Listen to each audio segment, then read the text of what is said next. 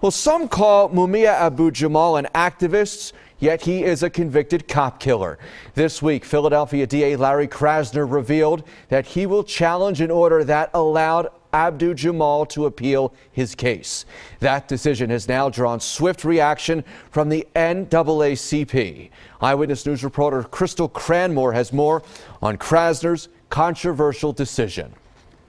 The NAACP is not here to argue guilt or innocence of Mr. Jamal. The president of the Philadelphia chapter of the NAACP has a message for the district attorney's office. We're here talking about due process. He denounced District Attorney Larry Krasner's move to appeal Judge Leon Tucker's ruling that would allow Mumia Abu-Jamal to appeal the case against him. The activist has been serving life without parole since his death sentence was thrown out. Abu-Jamal was convicted of the shooting death of 25-year-old Philadelphia officer Daniel Faulkner at 13th and Locust Streets on December 9, 1981. The NAACP says this appeal by the DA's office is disappointing.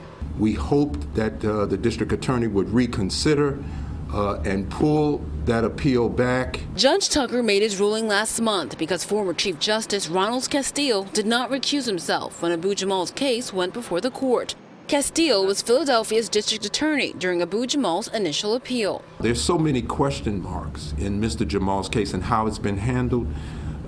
It deserves real careful review. A spokesperson for Krasner says its appeal reflects agreement with some and disagreement with other aspects of the court's opinion, saying in a statement that opinion has sweeping and, in our view, problematic implications for a large volume of cases. The Fraternal Order of Police has supported the Faulkner family. The president of the local lodge, John McNesby, said it's nice to see the DA's office advocate on behalf of hero officer Danny Faulkner by filing this appeal.